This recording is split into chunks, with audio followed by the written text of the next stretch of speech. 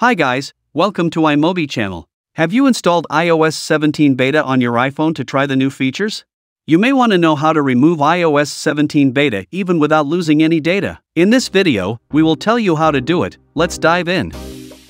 Before installing iOS 17 beta, you can choose to back up your iPhone to iCloud. Go to Settings to tap on your Apple ID.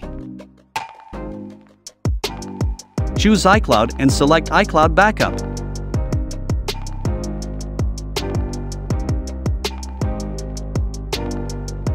Turn it on and tap on Backup Now. If you have large data to backup, you need to wait a while. Also, please make sure your Wi-Fi is stable. Next, we will tell you how to back up your iPhone with iTunes or Finder. Connect your iPhone via a USB cable. Run iTunes or Finder on your PC or Mac. Go to Device Info to find the backup option. Click Backup Now.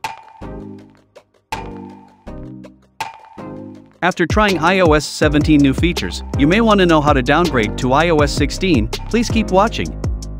Run any fix on your PC or Mac and connect your iPhone via a USB cable. Choose Upgrade or Downgrade iOS and click on the Downgrade button. Then, you will see the iOS 16 firmware list. Choose one to download.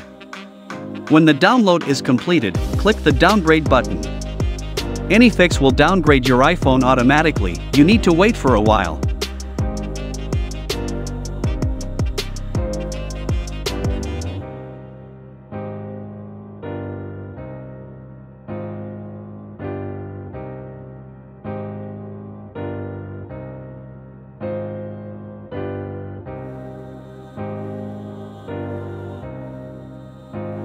When completed, complete some setups and done.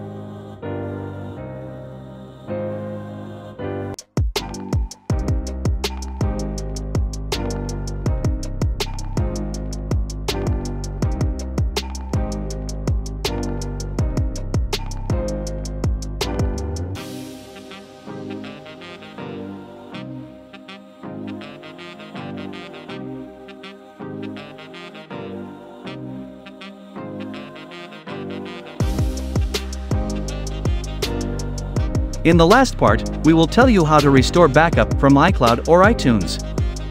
When you set up your iPhone, you will see Apps and Data screen. If you have backups in iCloud, choose Restore from iCloud Backup to sign in to your Apple ID. For restoring from iTunes, you just need to connect your iPhone via a USB cable. Click Restore Backup in the Device Info screen. Choose one backup to restore.